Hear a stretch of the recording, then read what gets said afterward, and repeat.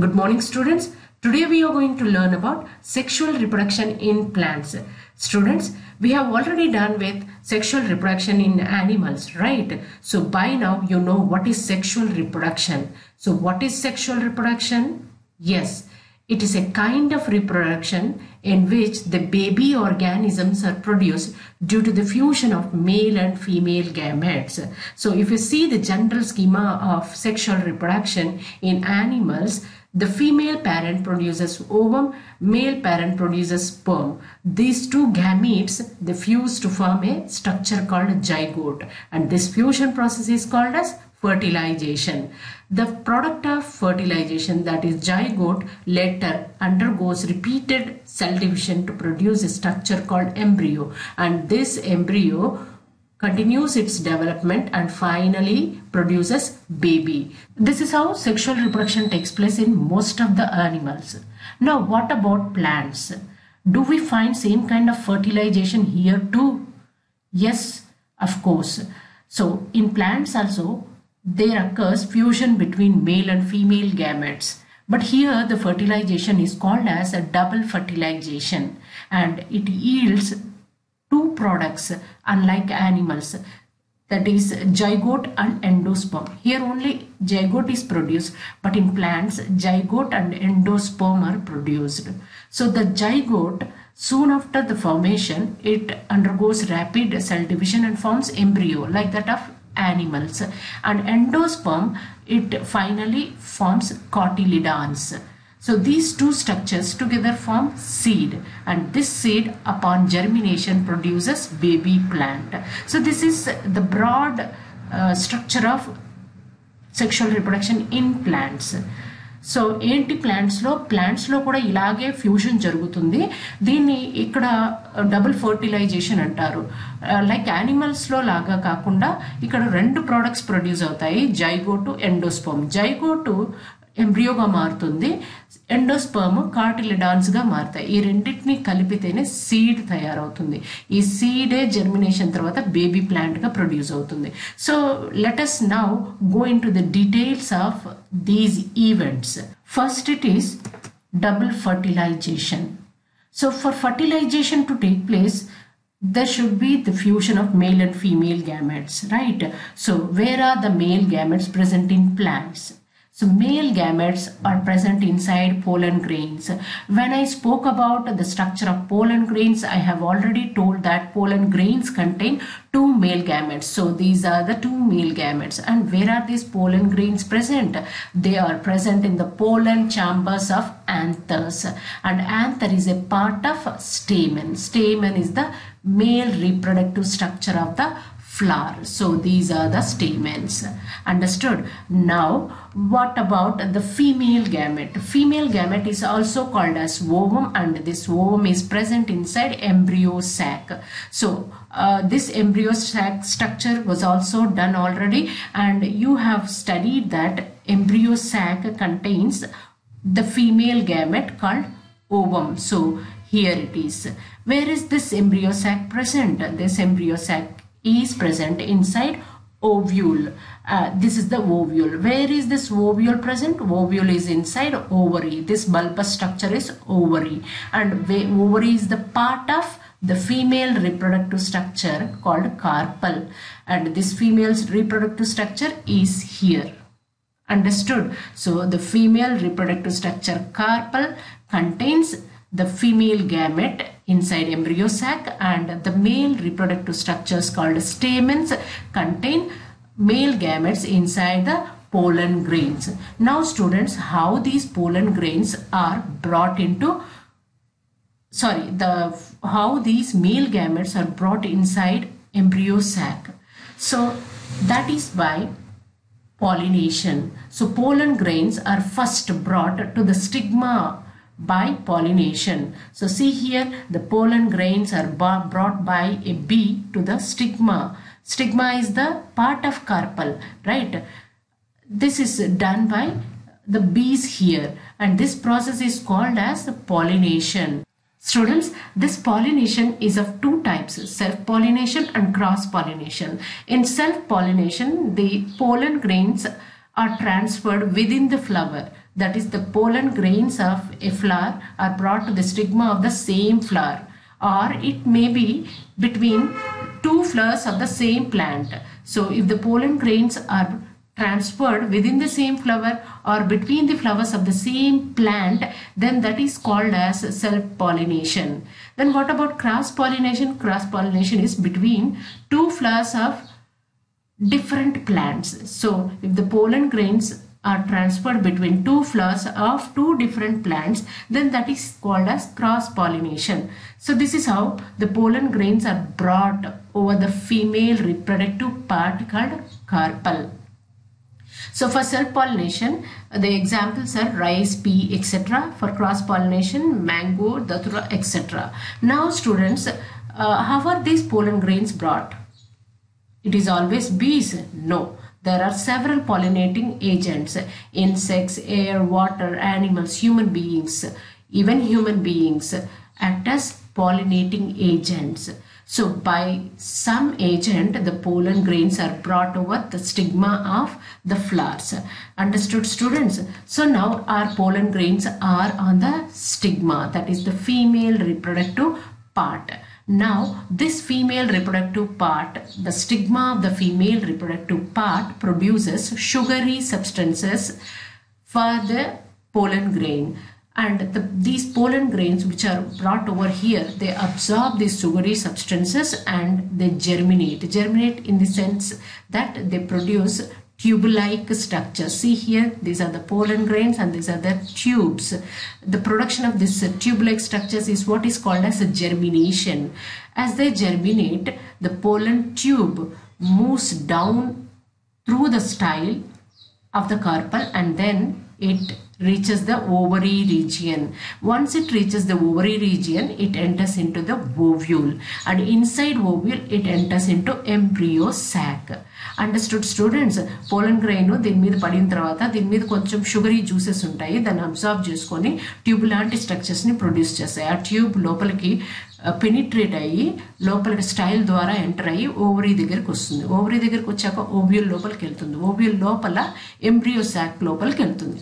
Now the pollen tube is inside embryo sac. Once it is inside the embryo sac, the pollen tube tip of the pollen tube ruptures and releases the male gametes present inside it. So the male gametes are now inside embryo sac. So how many male gametes are present? Two male gametes. So one male gamete fuses with the egg and the product is zygote.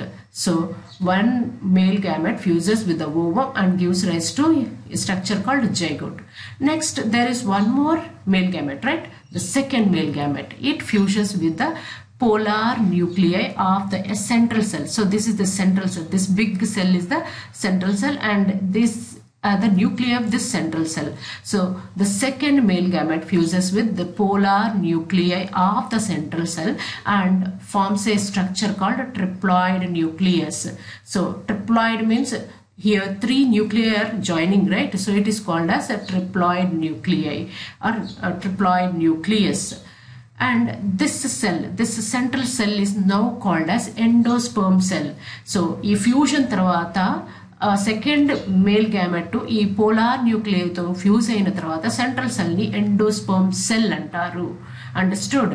Now this fusion is called as triple fusion because already two nuclei are there, and again the third nucleus of the second male gamete is fusing with this.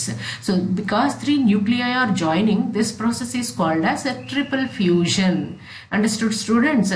Now this whole events, the two events that have occurred, that is the first male gamete which has fused with egg and has resulted in zygote, this process is called as simple fertilization, and the second process which is called as triple fusion, these two together, that is the first fertilization and the triple fusion, is called as double fertilization. Understood, students? So two times the fusion is happening. One is between ovum and the first male gamete. The second is between the second male gamete and this polar nucleus. Because of these two fusions, it is called as double fertilization. Did you understand? So రెండు male gametes release అయినాయి. ఒక male gamete ఓమ్తో fuse అయ్యి జైగోట్ని form చేసింది. ఇంకో male gamete polar న్యూక్లియస్తో fuse అయ్యి endosperm సెల్ని form చేసింది. ఇదంతా కలిపి ఇప్పుడు ఎండోస్పర్మ్ సెల్. ఎండోస్పర్మ్ సెల్ లోపల ఏముంది, మనకి జైగోట్ ఉంది. Understood students? 2 సార్లు ఫ్యూషన్ జరిగింది కాబట్టి it is called as double fertilization. Now what happens after this double fertilization? What changes occur? As I said earlier, zygote repeatedly divides and forms a structure called embryo. See here zygote was formed and that has become a structure like this because of repeated division, and this is called as embryo. So embryo is formed from zygote.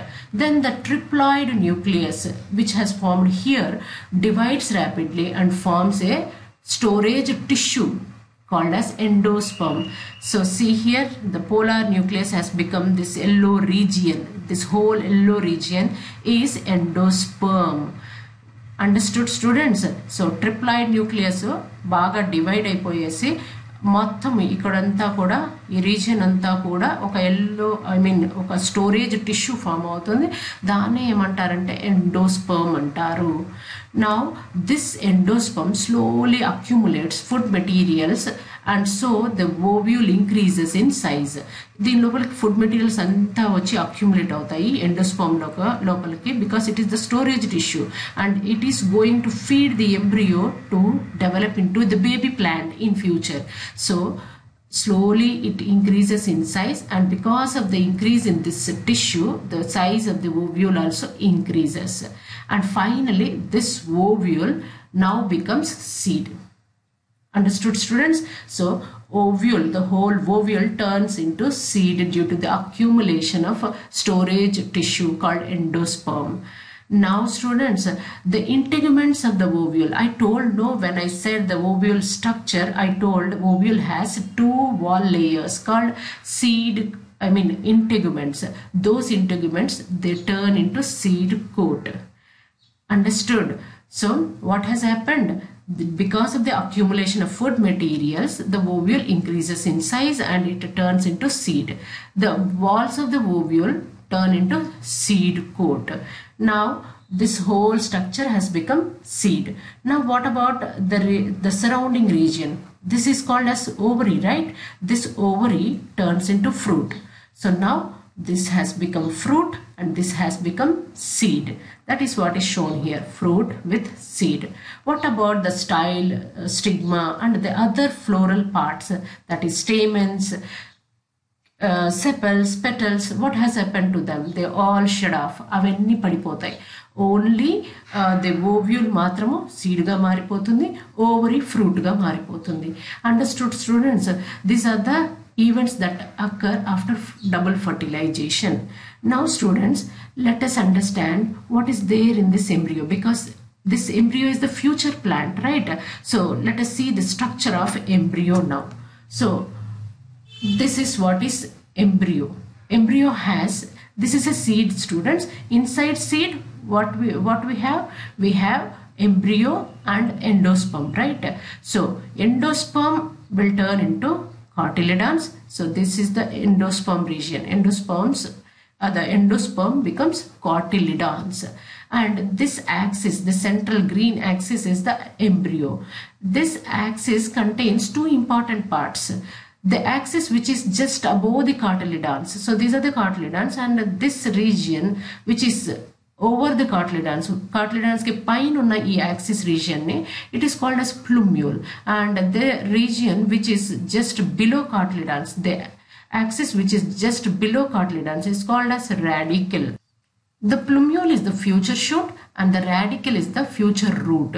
That is, upon germination, upon seed germination, the plumule develops into shoot system and radicle develops into root system.